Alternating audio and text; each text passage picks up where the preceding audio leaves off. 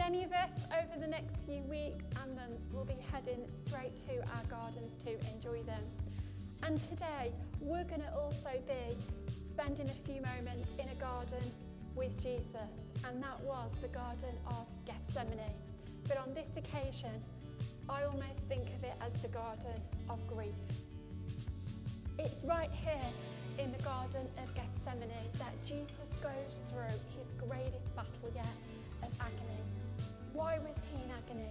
Well, two reasons: the cross and the cup that he was about to face.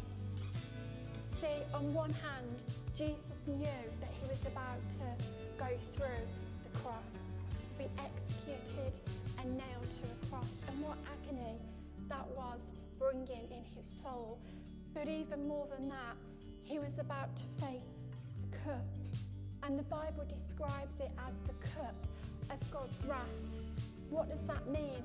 The cup of God's wrath was all the sin of the world, of your sin and my sin, that was in this cup, and it was about to all be placed on Jesus. Jesus, the sinless man, was about to become the sin of the world. And not only that, the greatest agony for Jesus in this moment is that he knew that because he was about to become sin, that he would face separation from the Father. Never in Jesus' life on earth had he been separated from the Father, even for a second. And the thought of this separation from the Father brought him the greatest agony. And we see how Jesus responds in the middle of this agony. Here are the words that we see Jesus say in Matthew chapter 26, verse 39. He went a little further and fell on his face and prayed, saying, "Oh, my Father, if it is possible, let this cup pass from me. Nevertheless, not as I will, but as you will." And then in verse 42, Jesus prays the same prayer for the second time. Sometimes you got to say the right prayer again and again. Again, a second time, he went away and prayed, saying, "Oh, my Father, if this cup cannot pass away from me unless I drink it, your will be done. Your will be done." Wow. Right here in the middle of agony like you and I will probably never face, Jesus' final words were, "Not my will be done, but your will be done, Father." Jesus, I'm going to do it your way.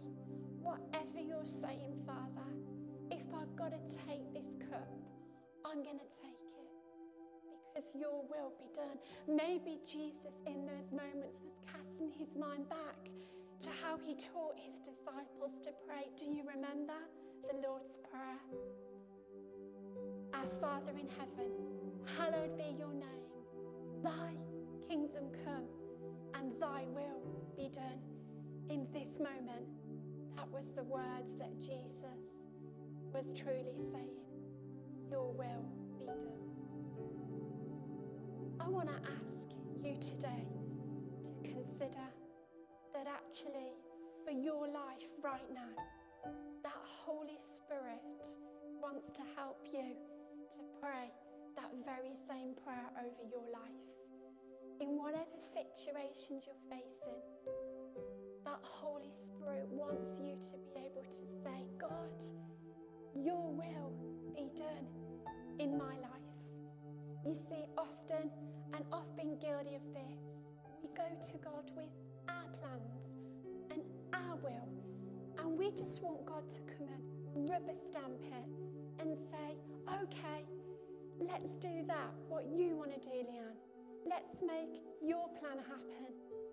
But we got it all the wrong way round, because actually God wants us to come and say, "God, Father, whatever your will is, that's what I'll do.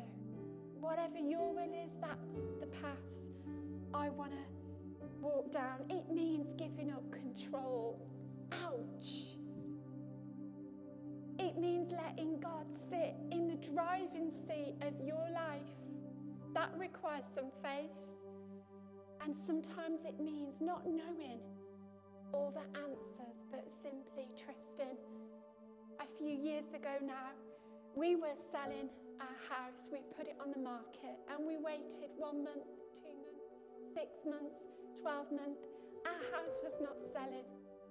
And long story short, it was a few frustrating months. And around the 18-month mark, we'd still not sold it. God had to do a deep work in my heart where I got to the point where I had to say, God, just let your will be done. I want to move house, but maybe that's not your will right now. Maybe it's not your time. And God had to take me through a journey. And long story short, we sold our house after 3.5 years. We got a buyer. And the very house we bought was the house for us, but it wasn't going to be ready until that very time. We had to trust God. We had to let his will be done, because his will for you is the perfect will. So I want to invite you to pray the most scariest, but what I believe is the best prayer you can ever pray. And it simply is, God, let your kingdom come and let your will be done in my life. And you just wait and see what happens when you start praying that prayer from the bottom of your heart. So why don't we pray right now? Dear God, we want your will to be done and your kingdom to come in our lives today and every day. Help us to be pliable and agile to your will and the work of your Spirit in our lives. In Jesus' name, amen. Amen. We'll see you tomorrow on day 3. Bye for now.